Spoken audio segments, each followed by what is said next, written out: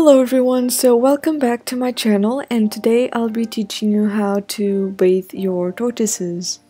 For this video I will be using Kiwi, my Greek tortoise, and before you comment anything, I know she has pyramiding on her shell.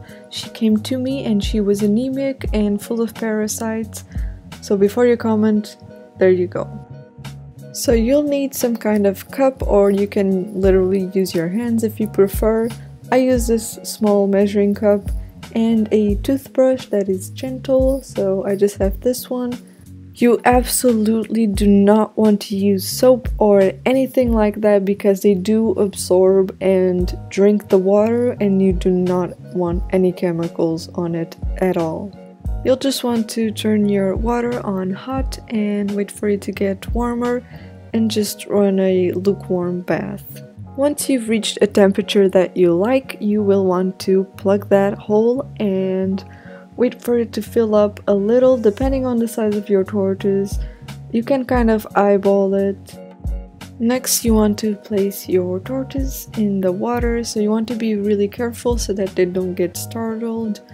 And as you can see, you just fill it up maybe to the neck, maybe, but not too much, so that they can still get their head above the water and be comfortable. Some tortoises do really enjoy water, some just really don't. Mine actually does. She walks around a little bit and puts her head underwater, drinks a little. She just generally likes it and is really cute to watch too. You mostly want to let them soak. You don't really want to move them too much. You just want to let them chill and stay there for a while, usually 15 minutes or until they poop. So yeah. If your tortoise is an absolute savage and just gets dirt everywhere, you can scrub him with a soft toothbrush. So I know I'll get comments on this too. My toothbrush does have some residue of toothpaste, but it really doesn't get out. It's like fossilized in there, so don't worry about that.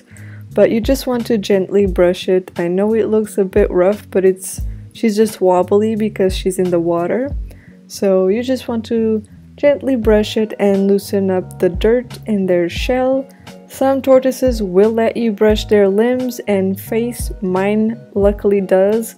My other one, Coconut, really doesn't enjoy it, but Kiwi is a sweetheart and lets me do anything I want.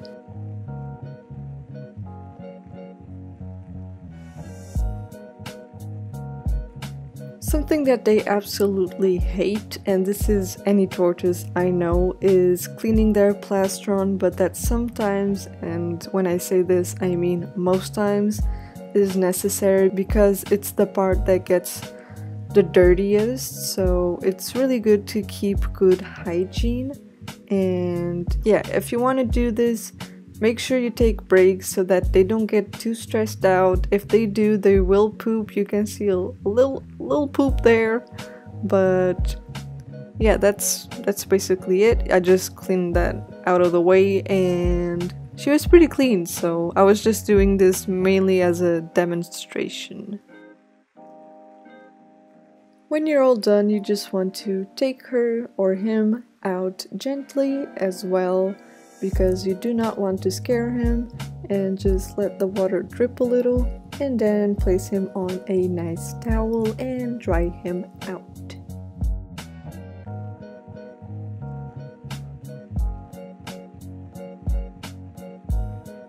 If you're like me and you're using a bidet or a sink or the bathtub, you do want to drain it out and clean it thoroughly so that none of the bacteria gets transferred to you or anything like that, and that it's safe for both of you.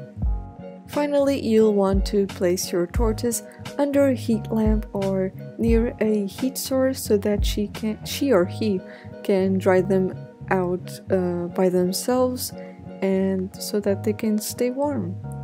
Thank you guys so much for watching today's video. I just released new merch. Don't forget to follow me on all of my social media. I have an Instagram, a TikTok, a Twitter, and a Pinterest.